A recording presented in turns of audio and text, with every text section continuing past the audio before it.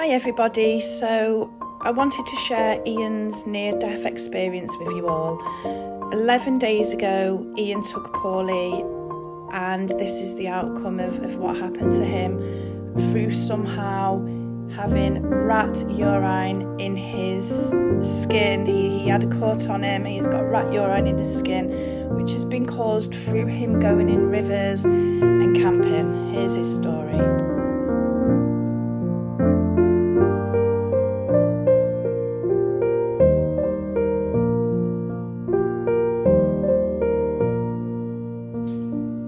At this point, the ambulance people do everything they can to make sure that they can get his heart rate down to a good beat per minute so that he's going to be okay with his drive there.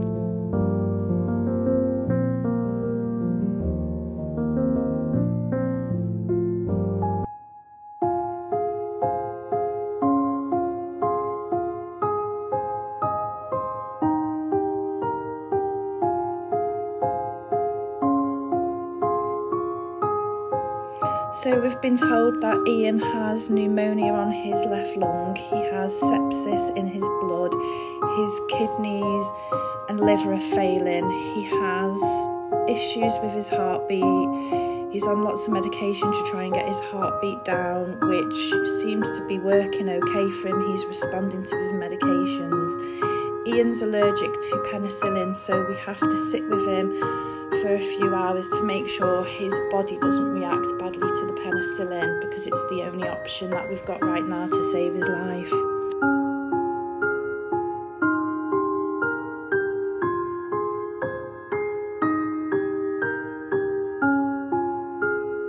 If you can get this nasty disease within 1 to 5 days, it doesn't spread to your organs. After day 5 it starts spreading to your organs, which is what happened to Ian, because our doctors told us he had neurovirus and to leave him on his own in a room.